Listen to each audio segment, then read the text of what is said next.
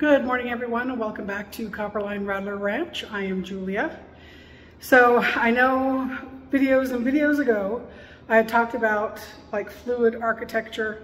It really is a thing, I found out. I looked it up, and there's actually a type of architecture that's called fluid architecture. Who knew? Anyway, what we're going to do, what we've talked about and decided that we're going to do, you can hear the echo. I am in the bedroom. We're going to go ahead and just go full on with the bedroom. Get this room done so we can get our bedroom furniture in here, be more comfortable, and then full on in the living room. Kind of like what we did with the bathroom. There's still a few little things we need to finish up in the bathroom, but nothing that won't take a little ditzel of time. So we're going to go ahead and go full force on this bedroom, get it done, and then move to the living room. So stay with us, you'll see what we do. Just wanted to address and maybe remind some of our viewers, this is where we put the inline filter that's going to filter, or that is filtering our water that goes mainly to the tankless water heater, and it just descales the water. We left it in the wall instead of putting it outside. It's just it's on the west side, and I don't want the sun to beat down on it and kill it. So about every 3 to 6 months, this will have to be changed. So we left this opening, and we're going to put something over that. I want to do something kind of funky. Dawn's not crazy about that, but I think I'm going to win out on this one. And then that way we can easily remove that panel, change it. You can see the two handles, turn the water flow off, remove the filter, replace the new filter, turn the water back on, and replace the panel. We're going to put the panel on there using some magnets so that we don't have to unscrew anything. You know, just pop it on and have a little handle to pop it off with. And that'll make it easy access for this filter change. And as far as this electrical box goes, we're not decided exactly what we're going to do with that yet either. We can paint it to match the color that we put on the wall, or we can get like a little, I don't know if you've seen like those fathead clings that you stick on your wall, and do some sort of design on that. So we're not sure what we're going to do with that. We may just leave it as is, but I know Dawn would prefer to kind of camouflage it a little bit. It is in the bedroom. It's by the door, so it's a little bit difficult to actually just put a piece of furniture in front of it. So we may do something to kind of hide that, or we may not. Any suggestions, let me know. Put them in that comment section below. And once we're caught up on the walls, then I'm going to go ahead and do a little bit of either, I'm thinking the leveling compound. This is the one dry pour we did in the bedroom, and it actually turned out far better than the two we did in the living room. But this was the first wet pour we did, following the instructions on the bag to the letter. Wasn't enough water, so I do need to add a little bit of stuff along this area here to fill in where it was just too dry, and probably a few little spots on this one to get it smoothed out before I do the brown paper floor. So all along that area. So it really won't take a whole lot, and then I've got to decide what I'm going to do with these seams between the slabs that have been exposed, like here. And I know Red and April on their channel, Off Grid with Red and April, had a product in a caulking gun. So I'm going to try to find that product because they were very happy with it. What I've seen happen with concrete patch is that the concrete patch will actually bleed through. It'll actually bleach that brown paper, and I don't want that. So I'm not sure if the video I saw, if they actually had sealed everything before they did the brown paper, or they just did their patch on their concrete and just went to town. So it could have been that as well. So we'll seal everything once all those areas have been addressed before I start applying the brown paper bag floor-ish thing. It's been incredibly, incredibly hot. I know, not just here, but all over, not just the country, but the world.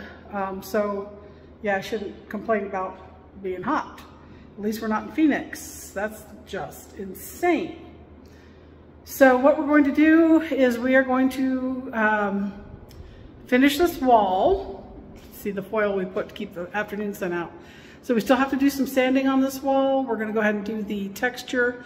And we're going to go ahead, since we've got the texture gun out, we'll sand and texture the one wall in the living room that will need it as well at the same time. Then it's going to be all of our focus on the bedroom. We'll get this wall at least primered. I haven't decided on the color yet. Our tiles are supposed to be in the next day or two for our ceiling, our faux tin tiles. So that should really only take us about a day to get those up in this bedroom. And once that's done, I'm of course, while he's doing the wall stuff, I'm going to be doing the lime wash along the top of the, here let me show you, on this lime plaster that I put all along the upper top of the wall, upper part of the wall. And then while we were doing the drywall, we did do a few nicks on the walls that I'll have to recover. Let me show you one or two here. So like this little nick here. Oh, I'm not doing a very good job of showing you. So like little nicks like this, that here we nicked the wall here, and that's just moving the scaffold around, moving the hoist around to try and get the ceiling put up. So those won't take much. Those are just little, you know, do a few coats of the lime wash on each of those spots.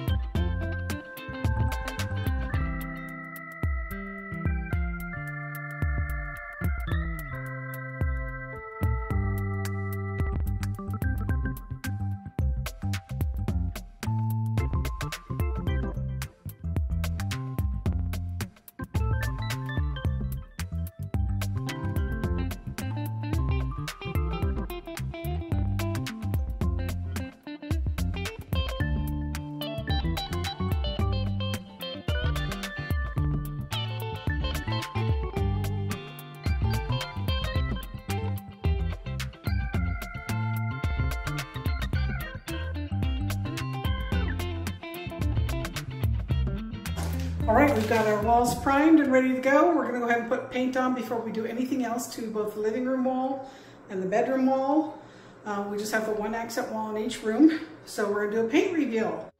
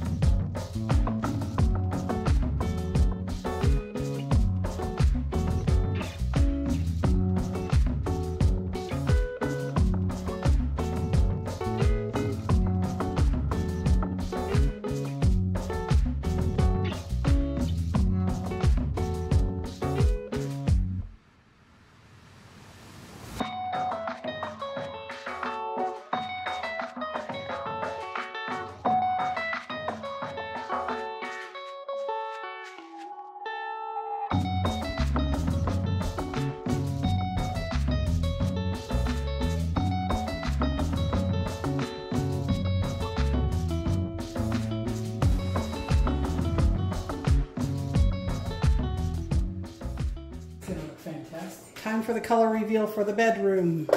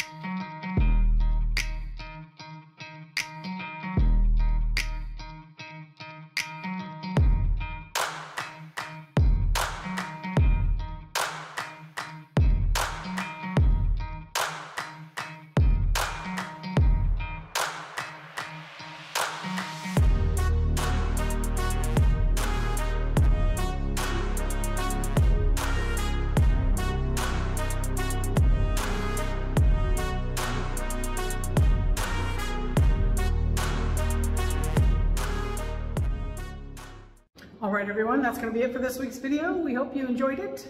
Next time, the ceiling and the floor in the bedroom.